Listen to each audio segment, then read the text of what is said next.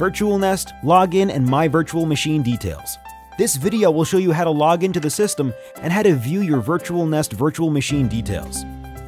To log in, go to virtualnest.com, enter your email address, your password, and your ID number. If you have forgotten your password, use the link below to restore it. After you log in, you'll be transferred to the My Account page. To enter the virtual machine control panel, press the button on the left. To view your virtual machine details, double-click on the virtual machine, then click on the details bar on the right side of the control panel to view the connection details. The DNS address and virtual machine's IP address are shown. You can also see the internal IP addresses for data and management. Do not change these addresses. Reset NIC. If you change the data interface IP address by mistake, you can restore the default preferences by using the Reset NIC option in Operator Actions.